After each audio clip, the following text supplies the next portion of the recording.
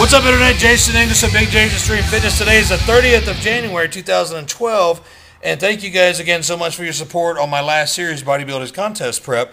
We are moving on to the new series of Strongman Training with Strongman Seth. And guess who we have tonight? Our special guest, Strongman Seth. Hey! Surprise! Surprise! Guess what? Oh, what is this? That is a... Atlas stone. Some people call them the manhood stones.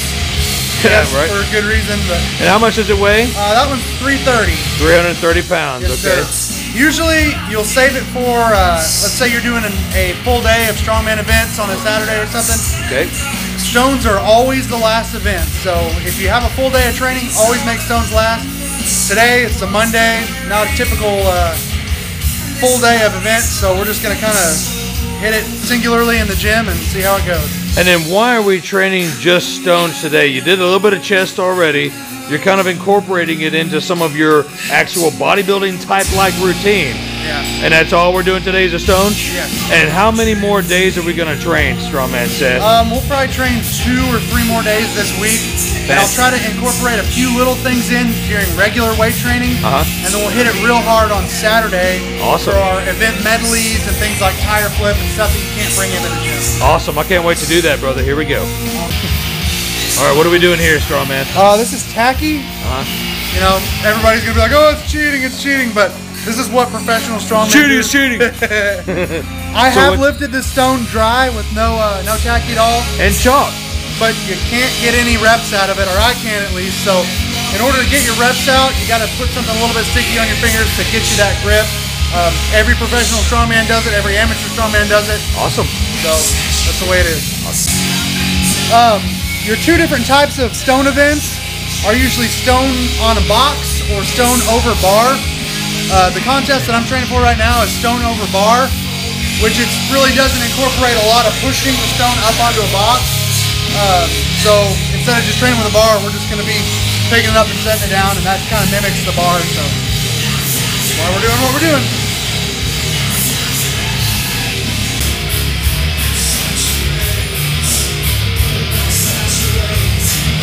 Nice. Yep. Come on. Yep. Nice. One more. Come on. Up. Nice. Good job. First set of 3. All right, Atlas Stone 330. Let's go, Seth. Oh, I thought that was a stone, dude. All right, here we go, Strongman Seth. Second set of 3. 330-pound Atlas Stone. Here we go, big man. Yeah, come on now. Up. Good. Come on now, get it.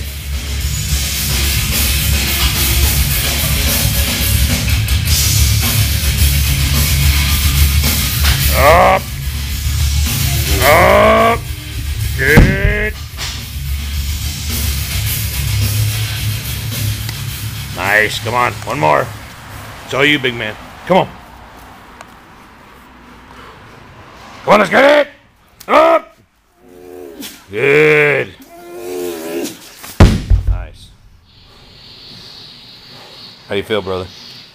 Okay, so Strongman Seth, you just completed your second set of 3 repetitions. Now, you jumped right into 330-pound Atlas Stone.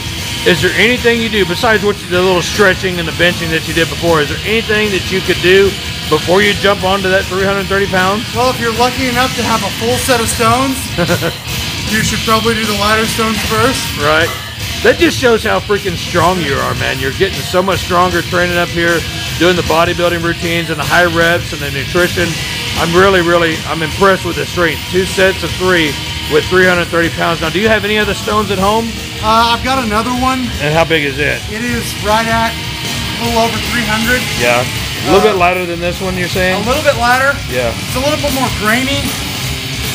So easier to grab. Yeah, unless you get a professional to make one that's just perfectly smooth. And real quick, how do you make that? You made that yourself, right? Yeah, you can buy a stone mold from Slater's Hardware.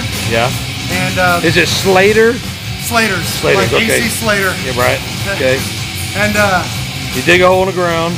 Dig a hole in the ground or get a stack of tires. Right. Fill it up with concrete, shake it out, fill it up, shake it, fill it up, shake it, let it dry. There's your stones. Hey, great job. Are you going to do a third set?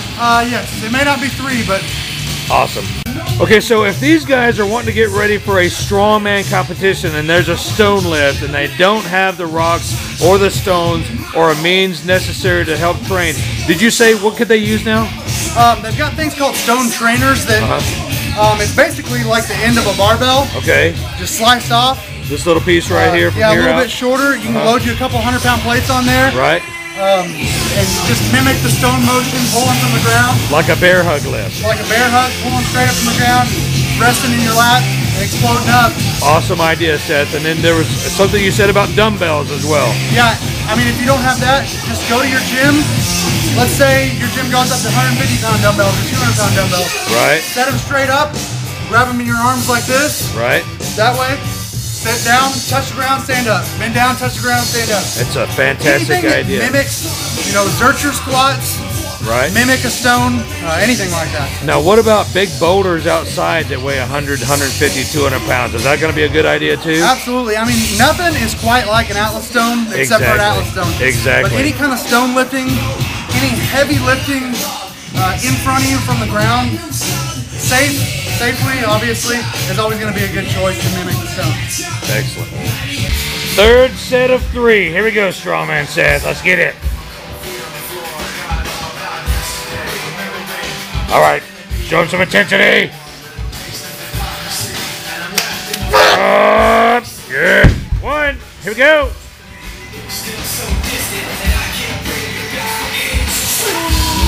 Oh, 2. Good. 1 more. 3rd repetition. Up. Good. Now, that was your 3rd set of 3, and are we done, or we have a whole lot more to do? That's it. That's it for stone lifts tonight. Don't want to overtrain on stone. I hear you. Good job. We'll close out. Okay, so like you said earlier, after you did your 3rd set of 3, do not overtrain. So we're done training tonight, right? Now, of course, I didn't do any of this training because I didn't feel that I was up for the challenge, but definitely the next few medleys I'll be available for that. Now, talk to us real quick about what we're going to do next. Next, we're going to kind of go into just a couple more different strongman workouts coupled with our regular gym workouts, and then maybe we'll do one full strongman training video. Thanks for watching, guys. I just want to say thanks to Jason because he's the one that got me into strongman. He's the one that pointed me in the right direction, and he's the one that kind of continuously keeps me going. So there's a lot of other guys out there that are a lot stronger than me in strongman. A lot of other guys' channels you can watch, but this is kind of me and my journey. So thanks a lot. Awesome. And Seth, I want to say thank you for remembering that. I forgot I pointed you in that direction, but he has done the best. I'm talking to you and him. He has done phenomenal with his training, getting ready for the strongman events. I just showed him the right way to go, and he's taken it to the competitions, gotten bigger, gotten stronger. Now he's training with me. I'm just real proud of him, and I'm real proud of you guys for supporting him. And I can't wait to do the strongman medley that we're going to do later on during the week. And there's a couple of other workouts we're going to do, and I'm really excited about this series, guys. Remember, intensity rules, train hardcore, and we'll see you next video.